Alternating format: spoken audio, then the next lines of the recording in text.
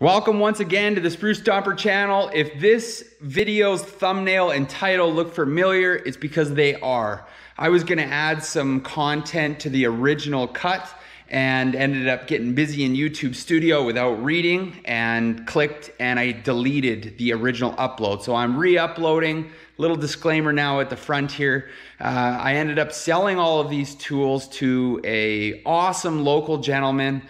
We agreed on what the tools were worth, and I told him for 50% of that price, he was welcome to have them. He collected the tools with some of his family members, so they were going to a good home, and he knew some of the backstory on them. So I'm just throwing this in at the front to save any of my loyal subscribers watching something they've already seen again. And if you have no idea what I'm talking about, well, by all means, continue on and welcome to the channel.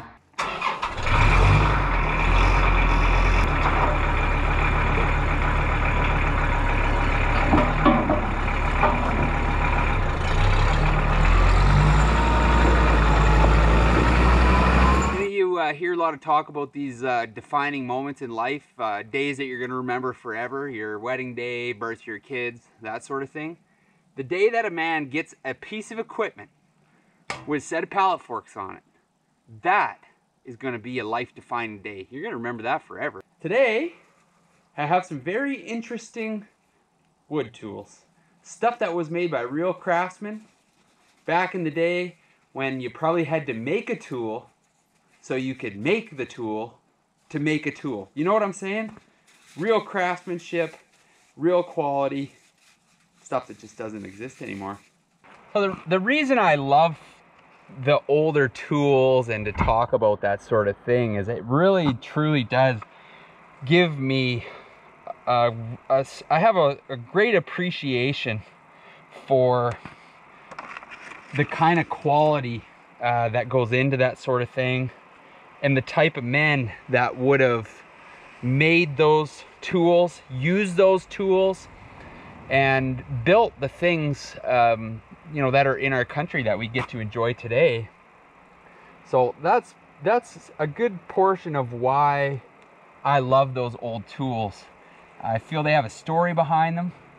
I think they represent a work ethic and a brand of people that you'd want to be around, that you'd want to be part of, because the further we go down the hole of things being ordered online, things being bought instead of made, and a lot of things in the trades that truly represented craftsmanship, right down to the very tools themselves, are so easily lost, so that another generation won't understand what that was about, what those tools were for, and what the men that made and used those tools were like. So the nature of the videos so far, of course, have been outdoors, and I don't want to spoil that for the viewership. I like to be outside, and I thought, why would I look over these tools inside, stuffy indoors, when I could be out here breathing fresh air, risking my life on this slippery ice? Because again, when you have pallet forks, your workbench can be anywhere. Come here, girl. You guys seen the other video, the little black dog, Rodeo, my dog? Here's the other part of the team. We're a poodle family, I guess. Yeah, you're a good dog. Yeah, and you're prettier than that other black dog too. Yeah, not quite as dumb. Not quite as dumb, oh yes. So like I was saying, most of these tools actually have the maker's information stamped right in the end from the company back in the day. Buck & Co., Whitechapel Road, England. And I did a little bit of research. Back in the early 1800s, they started out, and it was known as Buck & Company. And then that was a shorter period of time, and then it progressed into what it is now. It still exists, Buck & Hickman, Whitechapel Road, England. And these also have in the ends, you probably can't see it, but stamped in all of them says V. Bain. And I looked and looked and looked. V Bayne, B-A-Y-N-E. And I would say, because this tool was all in a lot together in a box, that it's either a company or it's an actual individual that owned the tools. But of course, my, what am I saying, research, my Google searches, right, came up fruitless. A lot of other markings, all the steels in the planes, they have the maker's mark all stamped in them. Now, again, the comment section of YouTube, that's what it's for. You can correct me as much as you like, because I don't know what I'm talking about.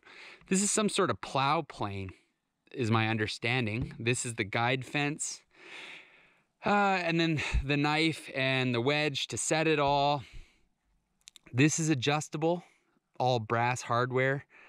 But I mean, to make that tool back when it was made, and I don't think any of these, the only couple of these, I think this one and maybe these ones actually say Buck & Co. The other ones say Buck and Hickman, so dating to you know, more recent. They're all quite old. But I mean, to make this tool, or to make this tool, I mean, literally was handcrafted. I mean, I can't imagine the amount of work that goes into this sort of thing. Anyways, let's throw them up one at a time, and let's kind of go over what they are, so we have a better understanding of what we're looking at. So the first one up is just a plane. It measured in at 23 inches. It's got the frog, the steel, and the wooden wedge. I'll take apart a different one that's a little easier to take apart than this old girl. This one's pretty wedged together, but well, I'll tell you what. That's so dull that you could ride it to town.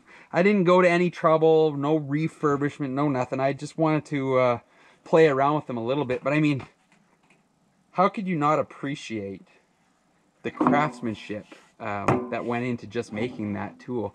Like small details, like these are chamfered for some reason, and they're not mistakenly chamfered. Like for a reason it was done, whether it's just aesthetics or whatnot. So I have that one. I have the 18-inch version. This one was a little sharper, actually. That just pops back in there like that. And then you take your wood wedge like that. And then you'd set your depth out the bottom by adjusting that wooden wedge, and then, you know, giving her a pop. So even to use these tools, you know, if you're using these tools back in the day, you know, it's like 1900, the craft to know just how to set that wood plane, because now a modern wood plane, and I'll show you, I have a Stanley version here that's a little more modern-ish. It's all adjusted through a fixed machined device. So they'll have a thumb screw that'll allow you to adjust the depth of the cut and the blade and stuff like that. So it's a little more intuitive, like it's easier to control. Whereas this, I mean, this, a guy would have just had a wooden mallet, tap, tap, adjust, adjust, and to get that set right. Next up here, from what I read, a coffin plane from the shape. And this one I really enjoy because of how much work went into making it. So you have this adjustable bolt here on the front, and what that's going to do is it's going to adjust this guide in and out, which allows you, if this is all the way in, then you're reliant on how much blade is sticking out, and you can plane a curved surface. And then if you wanted to adjust this, see, then you can adjust this shoe out, and that will allow you to have that plane right on that flat surface, and you know, of course, take how much bite's gonna grab. Super dull, super dull. Again, I did not fiddle with this at all, but I mean, don't you just love that? If you were here and you could touch this and try it, it'd give you the fizz. I mean, it's wonderful. Again, marked right in the end, the maker.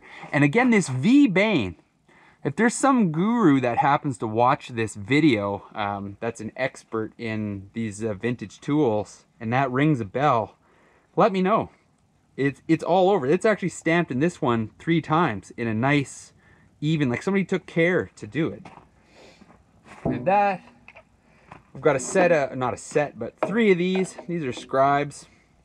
So basically how this would work is you would set the width of what you wanted to scribe or to mark. You know, adjust your thumb screw. This is all brass, by the way, on the end. Like somebody handmade all of this stuff. This is a brass key, the tool.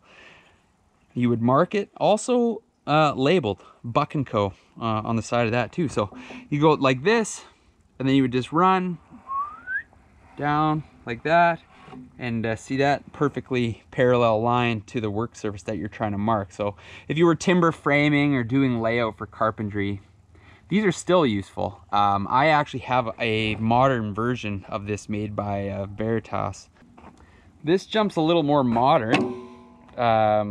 Everyone's familiar with the Stanley Tool Company. This is a Stanley number 12 scraper. And I want to say they call it a veneer scraper or a cabinet scraper. There's a number, I think there was like a number 11 and a number 12. There's like 3 or 4 variations, I believe. And of course, bear with me, I don't know what I'm talking about. Nice wood handle, brass thumb screws. And these thumb screws just adjust the angle of this scraper. And my understanding, just from what I've read and stuff, I've never actually used one or had a need for it. It would be on a flat surface in this motion to smooth out imperfections or clean the surface off of something and that sort of thing.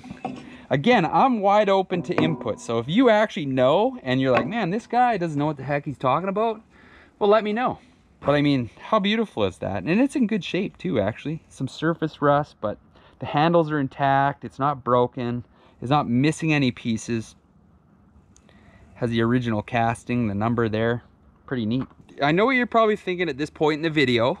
You're probably thinking, well, usually we get to see the guy's face a little bit more. Well, don't worry, we'll get there. We'll get there. But you notice over there? Just right over there? I'm keeping them pallet forks in frame, you know, for guys watching that were a little bit jealous. Yeah, just keep being jealous. I'm pallet fork rich.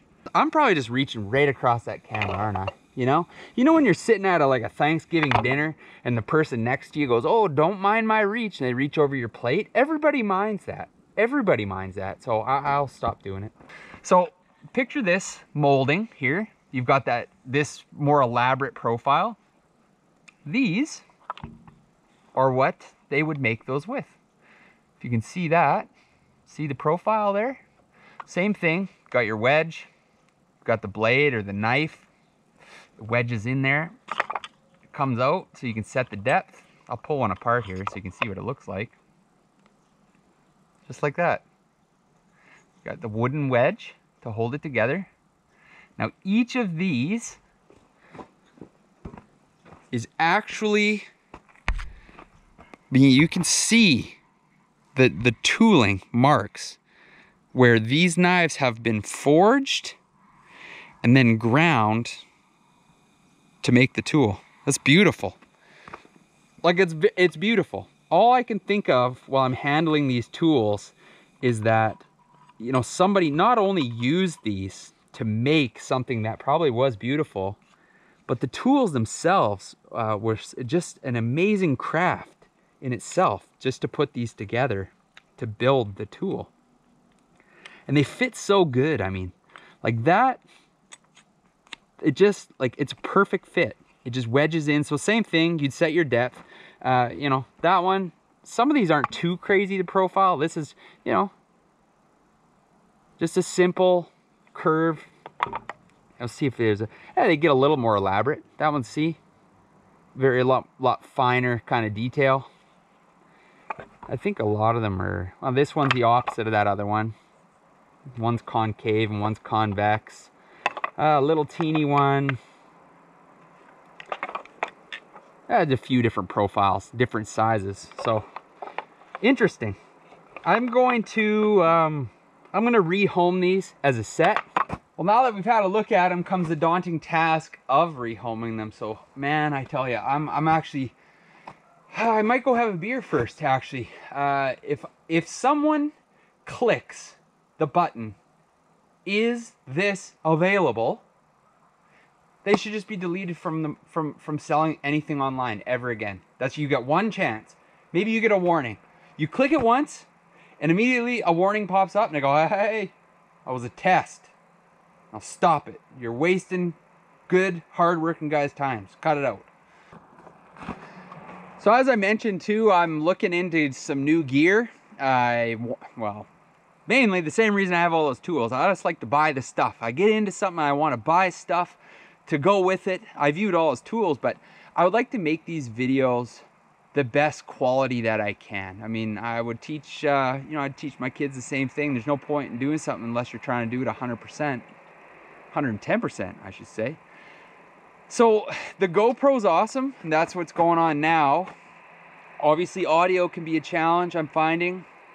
Even in the edit stage, I mean, I only have the knowledge to adjust and fix things so much. So I'm looking at the editing side of things. I think that another camera would be beneficial, because the GoPro, and I mean, it has such a wide lens to it that a lot of the stuff, like the close-ups on the tools and things like that, I think I could better capture that with more of a dedicated camera, like something more specific with an adjustable lens. So I got a few options. Let me know if you have any suggestions you've had success with. I got to do something about the tripod. I mean, thing's ridiculous. And of course, with the camera, maybe a microphone setup would be awesome. A lapel mic, or even just one of those little fuzzy boom cattail looking things. Something like that. Let me know, what do you like to see in the video? Maybe I'll take it to heart. I'm honestly just doing whatever I feel like doing. But as far as the quality wise goes, I want to try and hit it with some different angles. So I'm getting different shots, challenging myself, so it doesn't just look the same all the time. But anyways, I appreciate you watching, and take care.